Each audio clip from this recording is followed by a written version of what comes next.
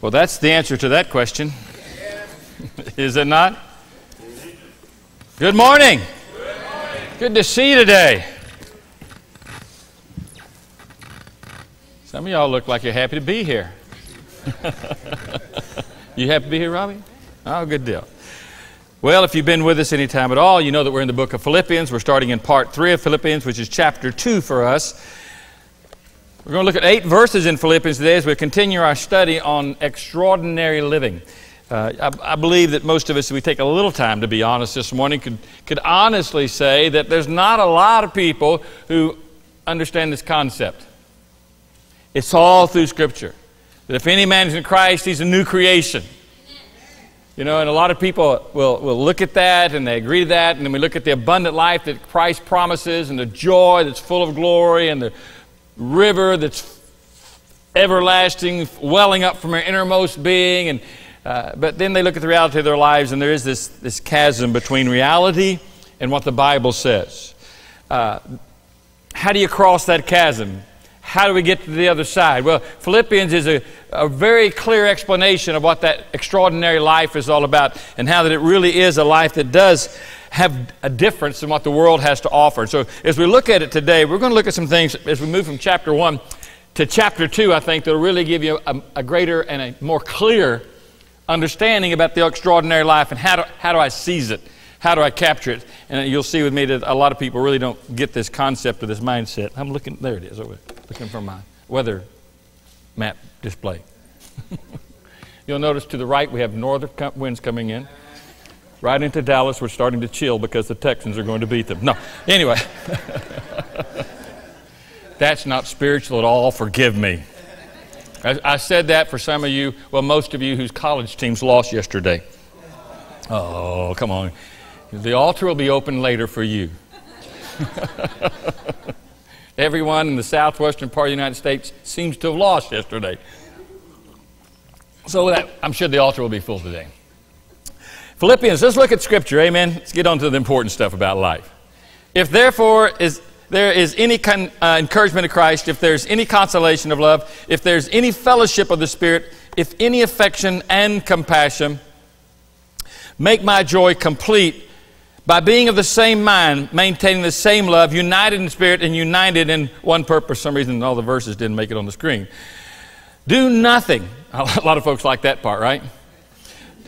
Do nothing from selfishness or empty conceit, but with humility of mind, let each of you regard one another as more important than himself. Do not merely look out for your own personal interests, but also for the interest of others. Have this attitude in yourselves, which was also in Christ Jesus, who, although he existed in the form of God, did not regard equality with God as a thing to be grasped, but he emptied himself, taking the form of a bondservant, being made in the likeness of men, being found in the appearance as a man, he humbled himself by becoming obedient to the point of death, even death on the cross. These are some great passages, and today I think we're going to see that there's this leap that the apostle makes in the Holy Spirit in guiding the church about this extraordinary life and the life that really does experience and express a life of joy. That's not just about ritual, or religious routine, but there really is a life that is to believe. And I really believe if you can kind of capture the substance of what's getting ready to be said here, it will transform the way that you live your life. And of course, that's what the Scripture does for us. It's a constant transforming process. But he starts here, he said, if there is any, and then he names these 4 things. If there's any encouragement in Christ, if there's any consolation of love, if there's any fellowship of the Spirit, if there's any affection or any compassion, he binds these together here. Then, if there's any of those things, then. Now, let me just say to you, all of chapter 1 deals with those 4 things. It's all that chapter 1 is that introductory statements about where he's at, what he's experiencing, where they are, who they are, what they mean to him. In fact, he just starts out with all that encouragement. He says, every time I think about you, he tells them, every time you come into my mind, I praise God for you. Now, that right there should be enough for us to park and just say, is that what people think about me when I come into their mind?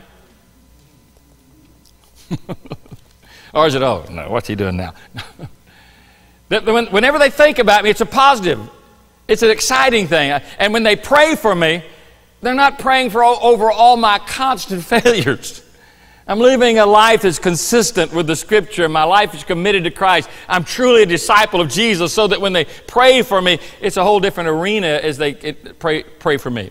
It's not praying for my recovering himself from the trap that he's falling into. They're rejoicing of the victory that my walk has become. He says, so if there's any of that, and he talks about these things, he says, I thank God, I pray for you. Verse 6 is, I'm confident about you. I'm fully confident about you. He's talking about, we'll see when he talks about Timothy later on in chapter 2, about a track record that he has. He said, Timothy's proven, You don't have to worry about him being up and down and in and out. He's a proven faithful disciple. So he said, I have you in my heart.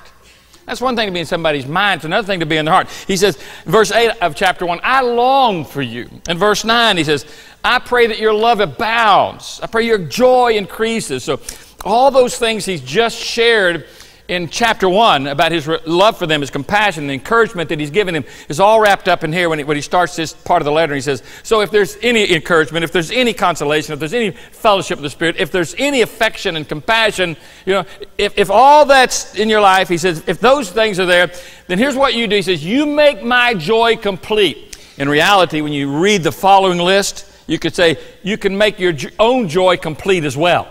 If you want complete joy in your heart and you want to give complete joy, and then he gives this list, and that's where there's 9 things that are listed here. He says if any of that's in your life, if all that's true, there's consolation and fellowship, if all that's true, he said, then you make my joy complete by, and he goes down this list, and there's 9 things here. Have the same mind. Have the same mind. And we're going to talk a lot about what that same mind is today in a moment. Ultimately, it boils down to the mind of Christ. Have the same love. If you want to see me rejoice, have a love that's unique. We have a little saying around our family sometimes. It goes something like this. When they say, I love you, the response is, I love you more. You think about it, it's kind of like I can up you, I can top you on that. I love you more. But, really, love is love. You can't really have more love if it is love, can you? It's just love. Genuine love is genuine love. He said, I want you to keep loving one another and have the same love. And he says, be united in spirit. Now, this is his prayer for the church, his prayer for them individually. You'll see he's speaking to some individually as well as collectively. But the idea here is this unity of spirit and this unity of mind and this unity of love. If you want to see Jesus speaking on this, you can make reference later back to John 17. You can look at that in your lift group. You want to look at John 17 where he deals with that. And he talks about that high priestly prayer where Jesus is praying for this. That he'll be glorified when there's this unity, and lives will be changed when there's this unity. He said, be intent on one purpose. Well, I think that if we'll fellowship in the Spirit, and we're in the Spirit, then out of that comes this love and this joy and this mindset and purpose. And he says, and by the way, do nothing from selfish ambition or empty conceit. Don't do anything out of emptiness. And emptiness comes from selfishness, which comes out of conceit. It's all about you in this world. He goes on with the list. There's several more here. He said, regard one another as more important than yourself. That's a strong statement, isn't it? If there's any consolation, be humble in your mind. Regard one another as more important than yourself. Do not look out on your personal interest only, but other people's interest. And have the same, one scripture, one translation says mind, another says attitude that is in Jesus Christ, which is ultimately this attitude of others. Now, each item regards, whether it's mind or spirit or purpose. It all comes back to what he's talking about here with the last point here, of having the mind which is in Christ Jesus. Having the same mind which is in Christ Jesus. What mind is that? The Bible tells us, the apostle writes in an earlier passage, that God has given us this mind, that we have the mind of Christ. And I love this, the context of this, because he's just shown you what that mind of Jesus is. I mean, he just listed 8 things which reveal the mind of Christ. Now, here's the beautiful thing about when we get saved. There is a radical transformation that goes on. Now, we can pay attention to it or we cannot, all right? But radically, something is different than the way it used to be. You can choose, you can fail and say, I'm just going to live by what I want. And it's my outlook, and it's my perception, and it's my idea, and it's the way I look at it, and the way I see it. It's my outlook on life. You can go back to that. But when you give your life to Jesus, something else has happened. And there's this radical thing that went on where now God's put something in you that is unique, and it's called the life of Jesus, and in the context of that is the mind of Christ. You have the ability to know God's thoughts. You have the ability for God to communicate with you now. You have the ability to hear from God. You have the ability to see things and perceive things differently, to discern. You didn't have that before. It's what are you going to do with that? But you have that right now. You have the mind of Christ. Now, what happens when Jesus said, except you repent, you'll perish? Over and over in Scripture, there's this word repent, repent, repent. Well, you know what repent is? It is a Greek word which many times can be translated instead of the word repent to change your mind. Change your mind. You've been living your life with your mind. How you perceive it, how you think it, how you ought to go, what you want to do, what you want out of life, where you want to go. That's how you've lived your life. But now you've given your life to Christ, there's a change of mind. And that change of mind, that repentance that the Scripture talks about, is a supernatural thing that God works in you so that now you have the capacity to go another way. You have the capacity to do what's right. You have the capacity to be free from your sin. You have the ability now to move in a different direction. And what really changes is you have this new outlook. You see differently. When you get your eyes open, you'll see differently. Now, you can get dim in your vision, and you can start looking back to the world, and all those, the things of the earth go strangely dim. That song really fits that right. As long as you're looking at the things of the world, they go strangely bright. But when you start looking to Jesus, the things of the world start going strangely dim.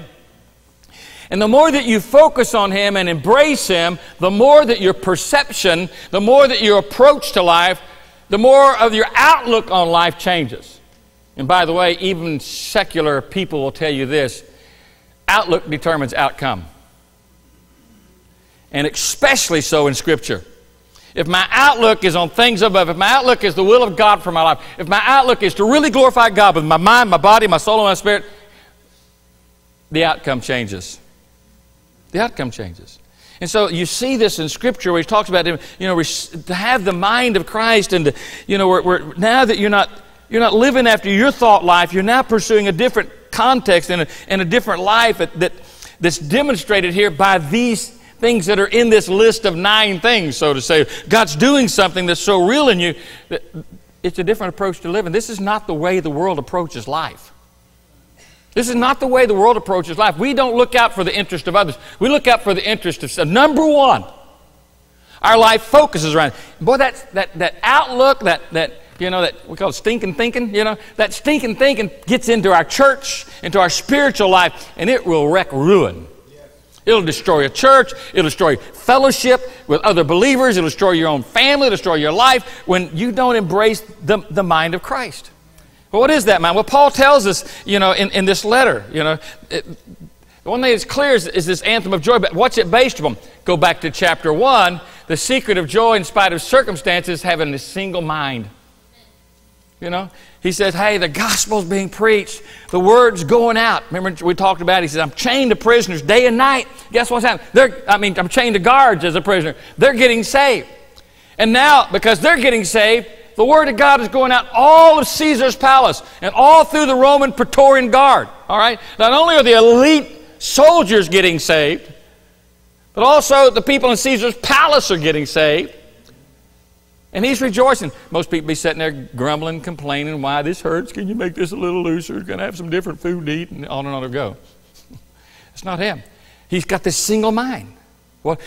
And what is it? It gets back to that. Me live as Christ, die as gain. Live as Christ, die as gain. Live as Christ. I'm here. For me to live is where I is, Jesus is. Amen. Where I am, Jesus am. Put them right together. They'll go together right sooner or later. So there's this. But when he moves to chapter 2, now you start saying that's the first element of that extraordinary life. It's the Christ life. But now he moves into giving an understanding and giving clarity. So it's that when he looks at chapter 1, it's that single mind. But chapter 2, he starts showing the secret and joy of spite of people is a submissive mind. First of all, it's joy in spite of all the circumstances going through. Now, boy, don't you know it? We have to live with people. Like one preacher said, I love the ministry, it's people I can't stand. It was a Peanuts cartoon, it says, I love humanity, it's people I can't stand. I think that's one on he had. We live with people. We deal with people.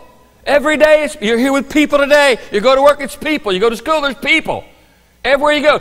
And people can irritate you. Right? People can drive you crazy. People can make you happy. People make you smile. People make you laugh. People make you cry. People break your heart. I mean, there's people everywhere you go. And so he starts saying, you want to maintain this joy in circumstances, and you keep your mind on Christ and things that are above, not things below. And if you want around in relationships, remember what we've been called to.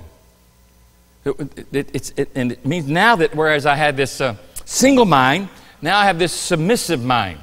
And this is where it's hard for a lot of people to grasp the Word of God.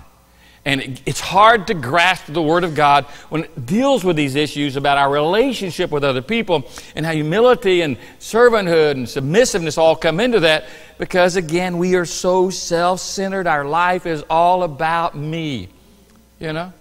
It's all about me. They're just people, you know, you talk to people all the time. Don't you love to talk to somebody and they say, hey, tell me all about yourself, and then they never pause because they're too busy telling you about themselves? I dated a girl like that one time. She was so caring for about 30 seconds. Maybe a minute. And there was just the whole world, her world, you know. There's people all around us like that. And we must take caution that we are not that person. That we really do have concern. That we really do care about people. That the world doesn't revolve around us, but it really does revolve around Jesus. Now, the key verse to all this is found in chapter 2, verse 3, when he says, let nothing be done through strife or vainglory, but in lowliness of mind, let each esteem others better and more important than themselves. That kind of rolls off the tongue, sounds religious and sweet and great, but that's a reality of if you really want to have the mind of Christ and have this submissive mind, then it has to be this. Let nothing be done.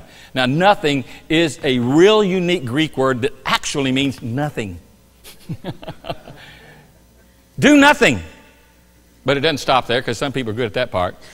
Do nothing from self-centeredness, self-conceit, ambition, ego. But again, that's not the way things start. That's why marriage is always a surprise for a lot of people. Because when we meet, it's all about, you know, you may think it's all about them, but it's really all about you. Oh, she makes me feel so good, man. She likes what I like. We like the same stuff. We both drink Dr. Pepper. We like that kind of movie. We both like whatever. And it's all about you and what they do for you. Right? And we shared this at our marriage conference, that nothing exposes self-centeredness more than marriage. Amen.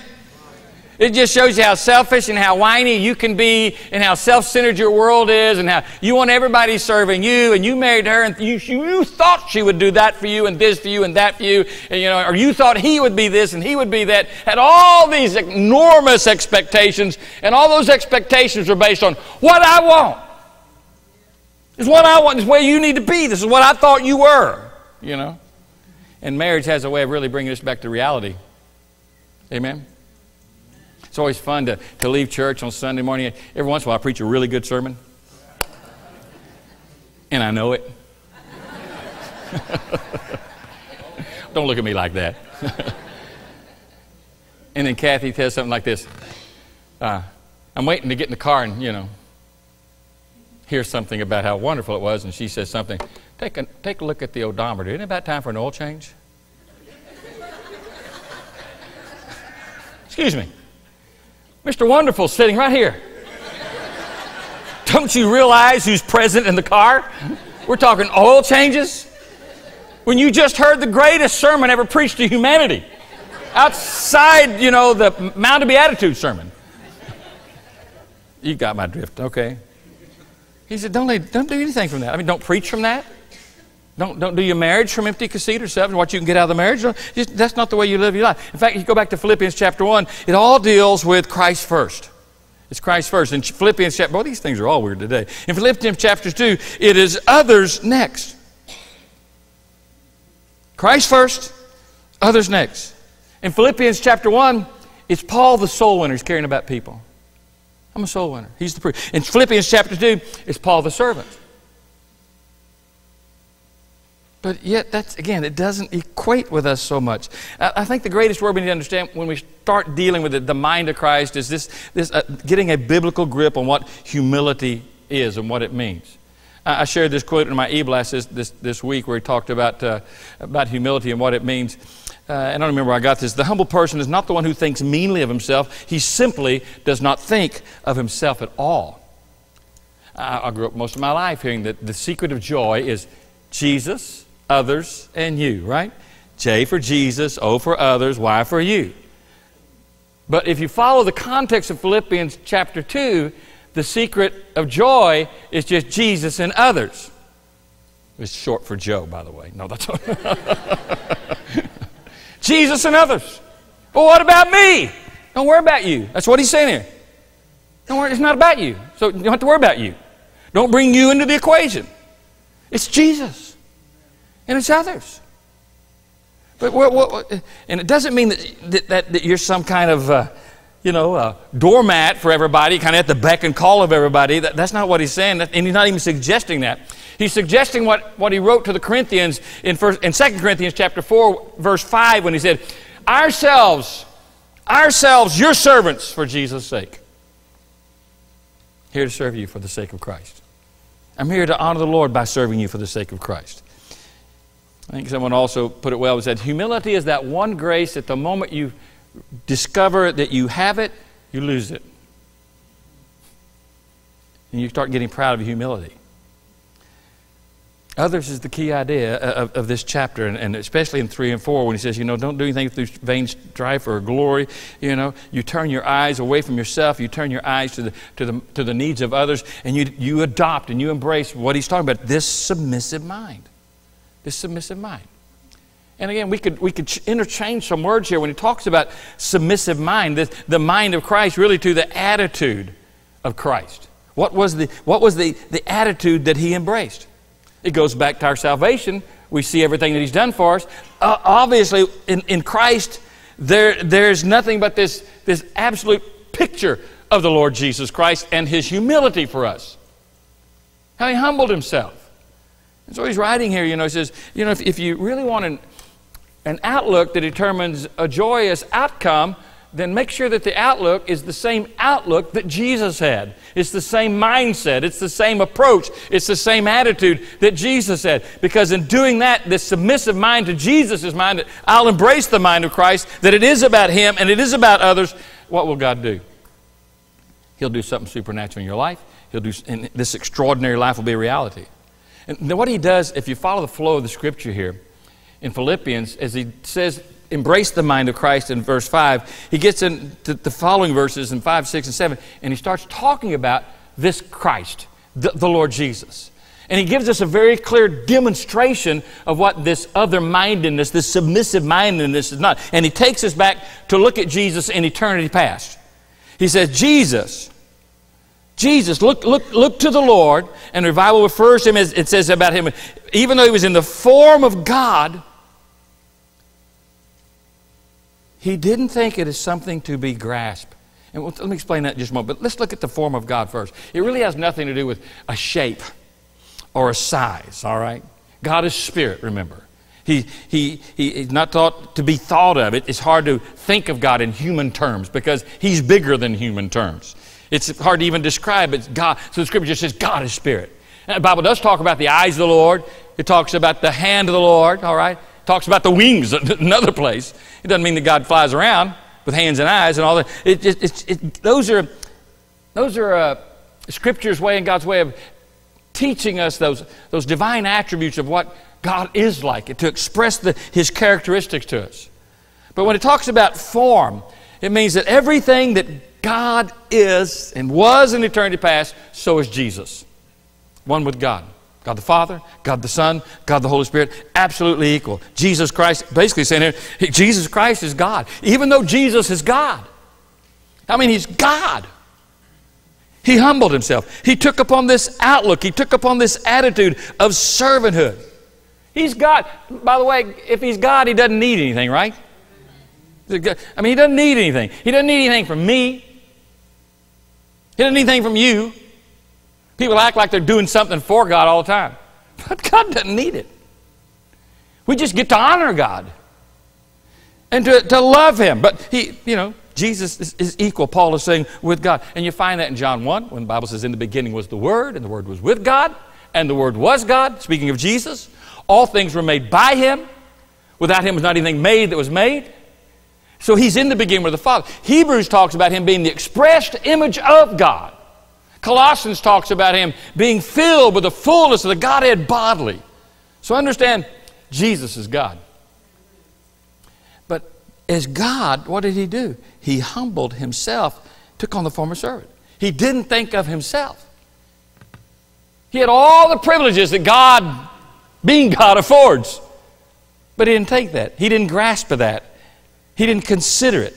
In fact, when in verse 6, when it's talking about that, it says, He did not consider His equality with God as something selfishly to be held on to. Is another way you could state that. In other words, He didn't think of Himself. I'm God, that's it. He thought of others.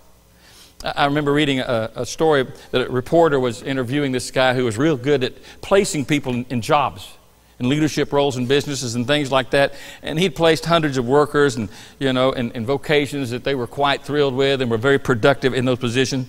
This reporter, when I read the article, he was asking him, he said, well, what is the secret when you place people in these different jobs of people looking for qualified people and people who will be ultimately good leaders in their positions that they're being hired for? He said, what's the secret to all that? Here was the quote. He said, if you want to find out what a worker is really like, don't give him responsibilities. Give him privileges. Most people can handle responsibilities if you pay them enough, he went on to say.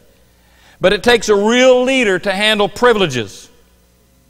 A leader will use his privileges to help others, to build others, to build the organization. A lesser man will use privileges just to promote himself.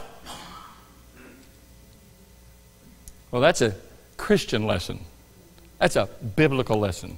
That's a lesson from the life of Christ, who had every privilege that could be afforded as God. And what does He do? He comes to build us. He comes to change us. He came to elevate us. He came to make us new creations. He came to fit us for eternity.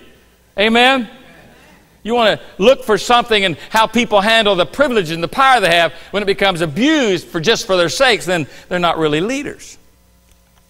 Jesus demonstrates what true leadership is about. He takes these heavenly privileges and He invests them for us, for our sake, to change our lives.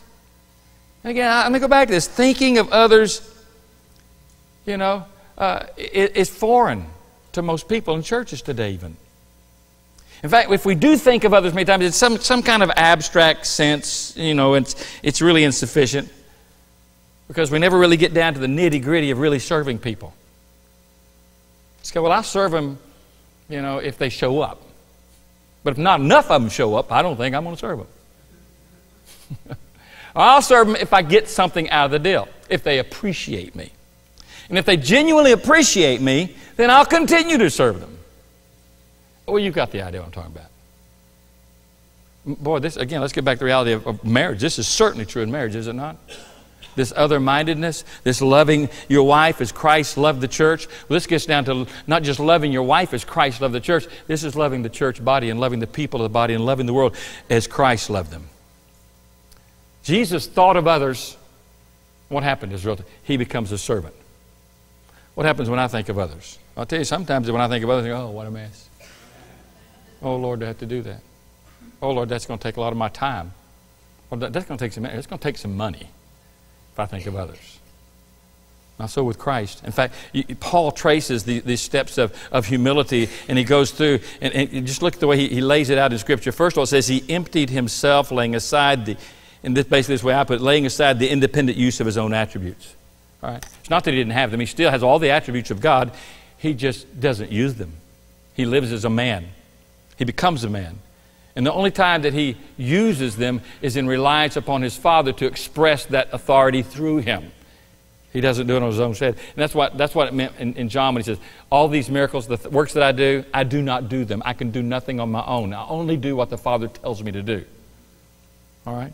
He said, I'm acting in accordance with God's will for my life.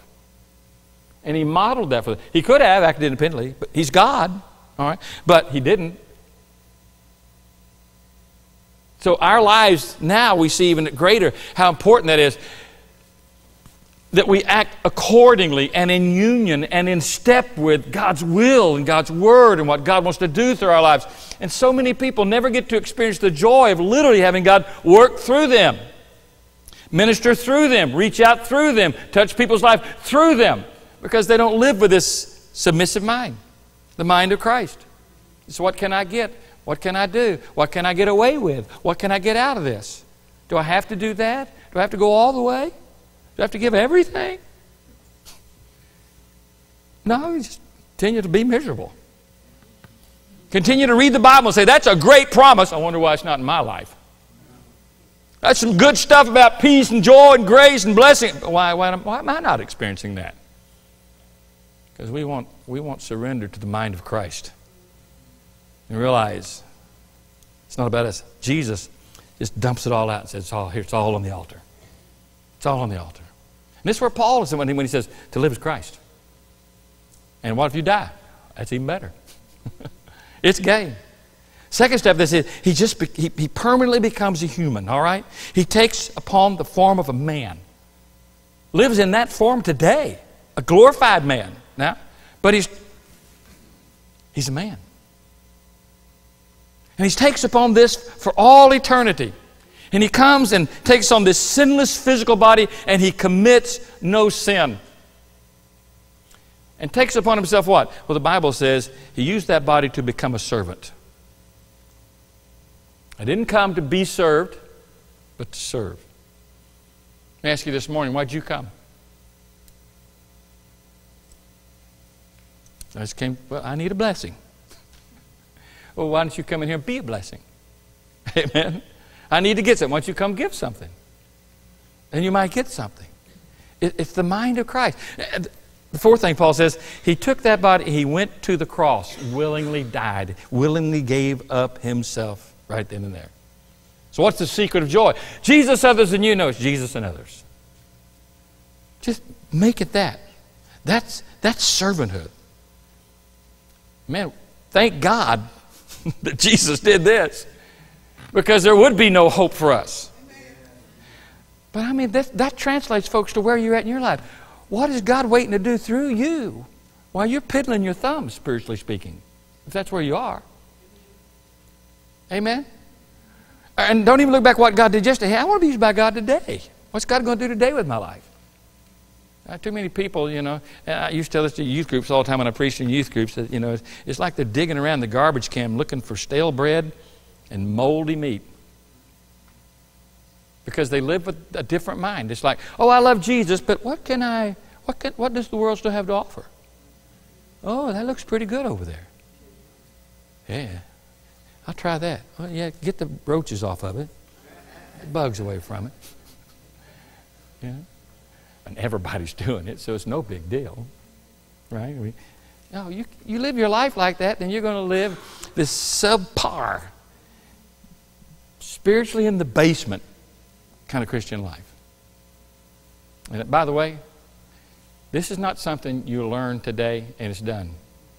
This is something you have to go through school on every day. Every day. That's why Paul said, I die daily. It's every day. And we get to that point, guess what?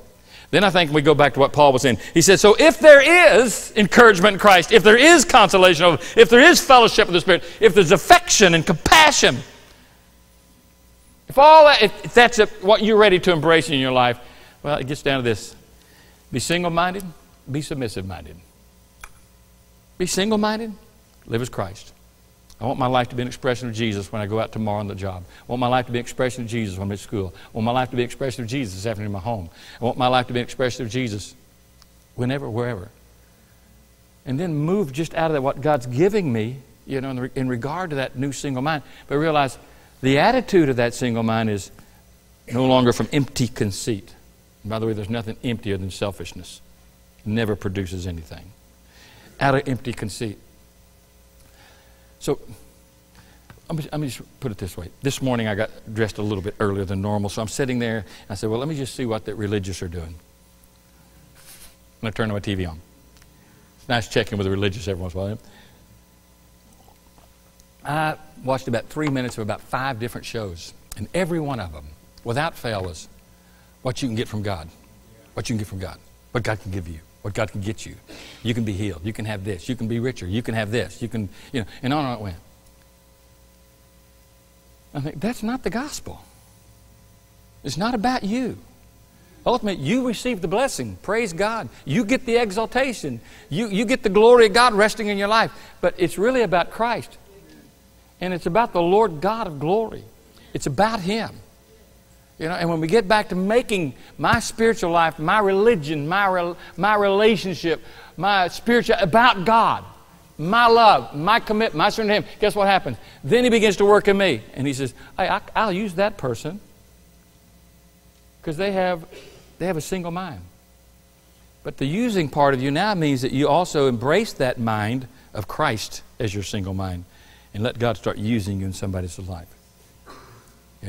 How often do we go to church, though, with that attitude? How often do we go out in the world with that attitude? It's usually, what are you going to do for me? What are you going to do for me? I talked with a guy this week who was considering our church and bringing his family to our church, and we talked a little bit.